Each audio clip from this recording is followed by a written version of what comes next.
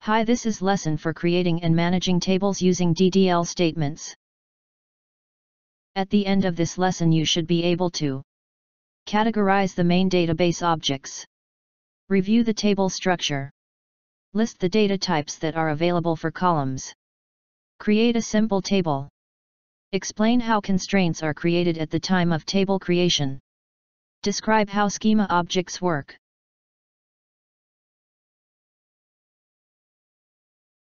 The Oracle database can contain multiple data structures. Each structure should be outlined in the database design so that it can be created during the build stage of database development. Table is the basic unit of storage and composed of rows. View is the subset of data from one or more tables. Sequence generates numeric values. Index improves the performance of some queries.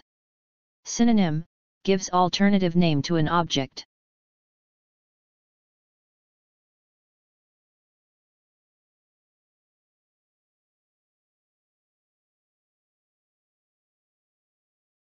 You name database tables and columns according to the standard rules for naming any Oracle database object.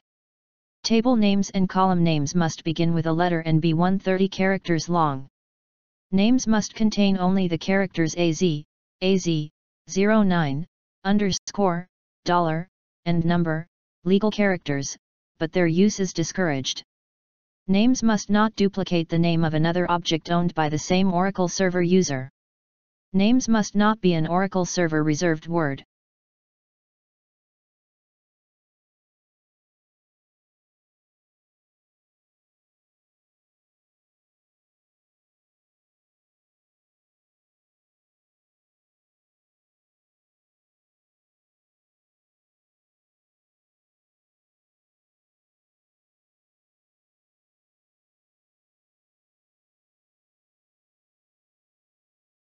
You create tables to store data by executing the SQL create table statement. This statement is one of the DDL statements that are a subset of the SQL statements used to create, modify, or remove Oracle database structures. These statements have an immediate effect on the database and they also record information in the data dictionary. To create a table, a user must have the create table privilege and a storage area in which to create objects. The database administrator, DBA, uses data control language, DCL, statements to grant privileges to users. A schema is a collection of logical structures of data or schema objects. A schema is owned by a database user and has the same name as that user. Each user owns a single schema. Schema objects can be created and manipulated with SQL and include tables, views, synonyms, sequences, stored procedures, indexes, clusters, and database links. If a table does not belong to the user, the owner's name must be prefixed to the table. For example, if there are schemas named USERA and USERB, and both have an employees table, then if USERA wants to access the employees table that belongs to USERB, USERA must prefix the table name with the schema name. For example, select asterisk from userb.employees. When you define a table, you can specify that a column should be given a default value by using the default option. This option prevents null values from entering the columns when a row is inserted without a value for the column. The default value can be a literal, an expression, or a SQL function, such as sysdate or user, but the value cannot be the name of another column or a pseudo-column, such as nextval or curval. The default expression must match the data type of the column. The example in the slide creates the department table with 4 columns, dep no, dname, loc, and create_date. The create_date column has a default value. If a value is not provided for an insert statement, the system date is automatically inserted. To confirm that the table was created, run the describe command.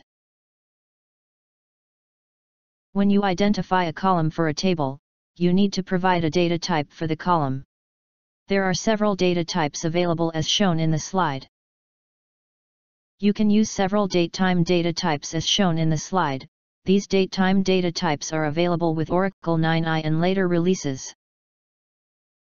The Oracle server uses constraints to prevent invalid data entry into tables.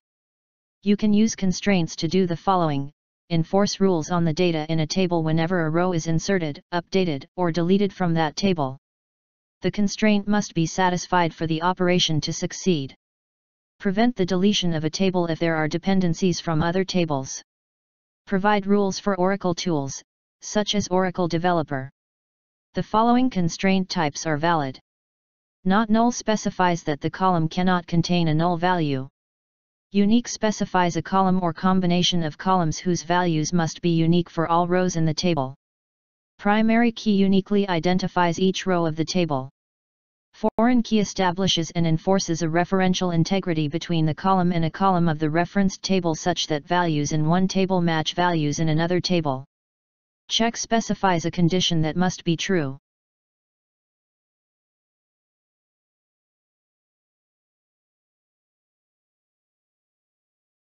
All constraints are stored in the data dictionary. Constraints are easy to reference if you give them a meaningful name. Constraint names must follow the standard object naming rules, except that the name cannot be the same as another object owned by the same user. If you do not name your constraint, the Oracle server generates a name with the format sys_cn, where n is an integer so that the constraint name is unique. Constraints can be defined at the time of table creation or after the creation of the table. You can define a constraint at the column or table level. Functionally, a table-level constraint is the same as a column-level constraint. The slide gives the syntax for defining constraints when creating a table. You can create constraints at either the column level or table level. Constraints defined at the column level are included when the column is defined. Table-level constraints are defined at the end of the table definition and must refer to the column or columns on which the constraint pertains in a set of parentheses. It is mainly the syntax that differentiates the two, otherwise, functionally, a column-level constraint is the same as a table-level constraint. Constraints are usually created at the same time as the table. Constraints can be added to a table after its creation and also be temporarily disabled. Both examples in the slide create a primary key constraint on the employee_ID column of the employees table. 1. The first example uses the column-level syntax to define the constraint. 2. The second example uses the table-level syntax to define the constraint. The not null constraint ensures that the column contains no null values. Columns without the not null constraint can contain null values by default. Not null constraints must be defined at the column level. In the employees table, the employee_ID column inherits a not null constraint as it is defined as a primary key. Otherwise, the last _name, email, hire_date, and job_ID columns have the not null constraint enforced on them. The not null constraint ensures that the column contains no null values. Columns without the not null constraint can contain null values by default. Not null constraints must be defined at the column level. In the employees table, the employee_ID column inherits a not null constraint as it is defined as a primary key. Otherwise, the last _name, email, hire_date, and job_ID columns have the not null constraint enforced on them. Unique constraints can be defined at the column level or table level. You define the constraint at the table level when you want to create a composite unique key. A composite key is defined when there is not a single attribute that can uniquely identify a row. In that case, you can have a unique key that is composed of two or more columns, the combined value of which is always unique and can identify rows. The example in the slide applies the unique constraint to the email column of the employees table. The name of the constraint is emp_email_uk.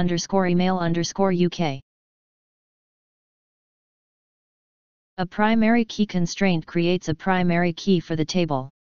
Only one primary key can be created for each table.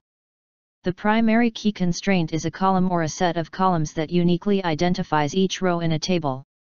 This constraint enforces the uniqueness of the column or column combination and ensures that no column that is part of the primary key can contain a null value. The foreign key, or referential integrity, constraint designates a column or a combination of columns as a foreign key and establishes a relationship with a primary key or a unique key in the same table or a different table. In the example in the slide, department_ID has been defined as the foreign key in the employees table, dependent or child table. It references the department_ID column of the departments table, the referenced or parent table. Foreign key constraints can be defined at the column or table constraint level. A composite foreign key must be created by using the table level definition. The example in the slide defines a foreign key constraint on the department_ID column of the employees table, using table level syntax. The name of the constraint is emp_department_fk. The foreign key is defined in the child table and the table containing the referenced column is the parent table. The foreign key is defined using a combination of the following keywords. Foreign key is used to define the column in the child table at the table constraint level. References identifies the table and the column in the parent table. OnDelete cascade indicates that when a row in the parent table is deleted, the dependent rows in the child table are also deleted. OnDelete set null indicates that when a row in the parent table is deleted, the foreign key values are set to null. The default behavior is called the restrict rule, which disallows the update or deletion of referenced data. Without the OnDelete cascade or the OnDelete set null options, the row in the parent table cannot be deleted if it is referenced in the child table.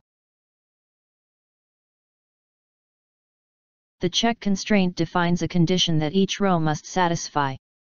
The condition can use the same constructs as the query conditions, with the following exceptions: references to the curval, next vol, level, and row number pseudo-columns calls to sysdate, UID, user, and user and functions queries that refer to other values in other rows. A single column can have multiple check constraints that refer to the column in its definition.